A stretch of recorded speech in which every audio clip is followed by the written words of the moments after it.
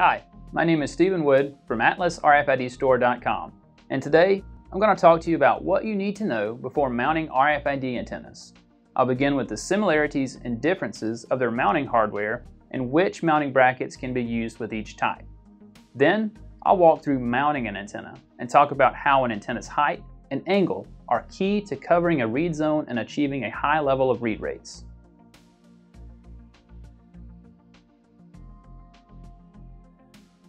First, there are a few different mounting options for RFID antennas.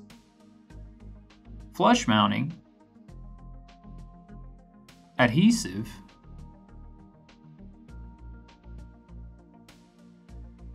resting on a flat surface,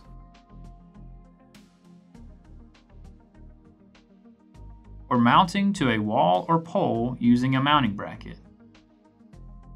If you decide to go with a mounting bracket to mount the antenna to a wall, doorway, pole, or tripod, there are a few different things to consider before selecting your antenna mount. Antenna mounting hardware, the right mounting bracket, such as mounting hole patterns and mounting capabilities, the ideal antenna height and angle.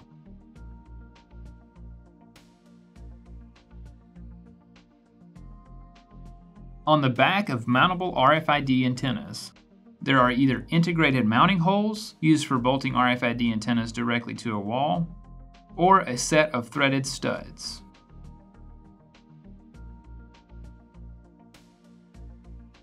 Threaded studs are usually arranged in a square pattern, but vary in terms of dimensions between studs. It's necessary to know the distance between studs in order to choose a mounting bracket that will fit appropriately. The most common square patterns for RFID antennas are 66 mm, 75 mm, and 100 mm, where each length is the distance between studs on an X or Y plane.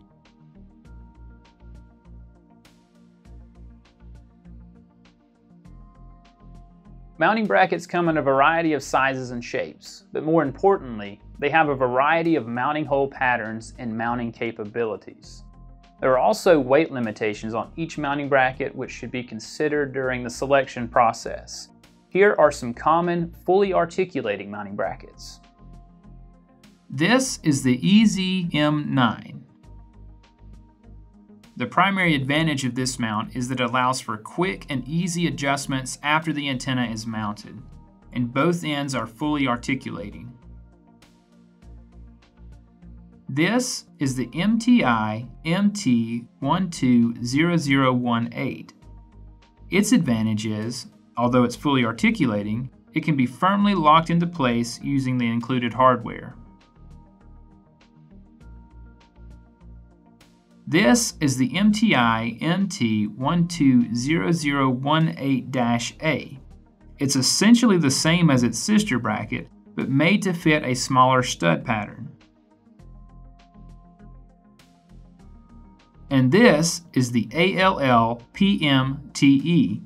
It's made exclusively to fit one type of antenna, and I've selected it primarily to show an example of a unique mounting bracket. Now, we'll take a look at each of the plates on the back side of some antennas, so you can see some different mounting patterns. For example, this is an antenna with a 100 mm stud pattern, and this mounting bracket was designed specifically to fit that arrangement. This antenna has a 66 mm stud pattern, and this mounting bracket was designed specifically to fit that arrangement.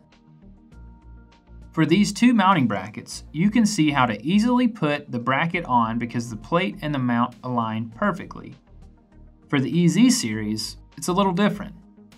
The EZ series antenna brackets mount on an antenna on a diagonal and fit a variety of antennas.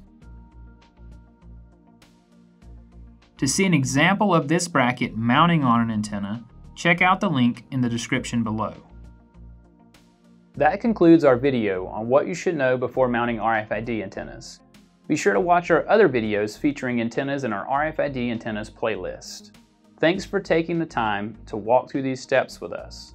For more information on all things RFID, check out our blog, our RFID Resources page, and don't forget to subscribe to our YouTube channel. And as always, if you have any questions at all, please send us an email or give us a call.